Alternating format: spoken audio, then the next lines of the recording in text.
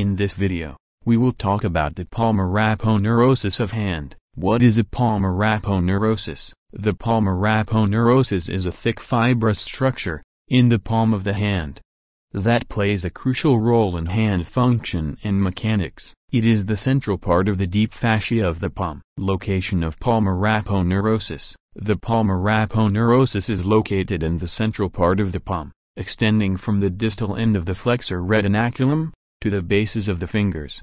Structure of palmar aponeurosis. It is triangular in shape, with its apex directed proximally, towards the wrist, and its base directed distally, towards the fingers. Anatomy of palmar aponeurosis. Proximal attachments. The apex of the palmar aponeurosis is continuous with the flexor retinaculum, and the tendon of the palmaris longus muscle. Distal attachments.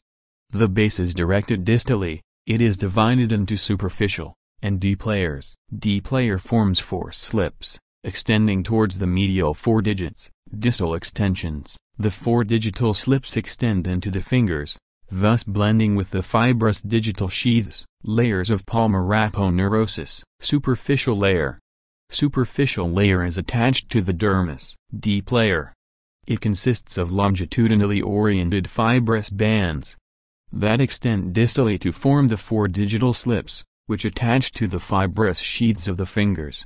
Anatomy in relation to other structures. Flexor retinaculum. The proximal end of the palmar aponeurosis is continuous with the flexor retinaculum, which forms the roof of the carpal tunnel. Flexor tendons. The aponeurosis overlays the flexor tendons, providing them with a protective covering, and aiding in their function. Nerves and vessels. The aponeurosis protects the median and ulnar nerves, as well as the superficial and deep palmar arches and their branches. Clinical pathology of palmar aponeurosis.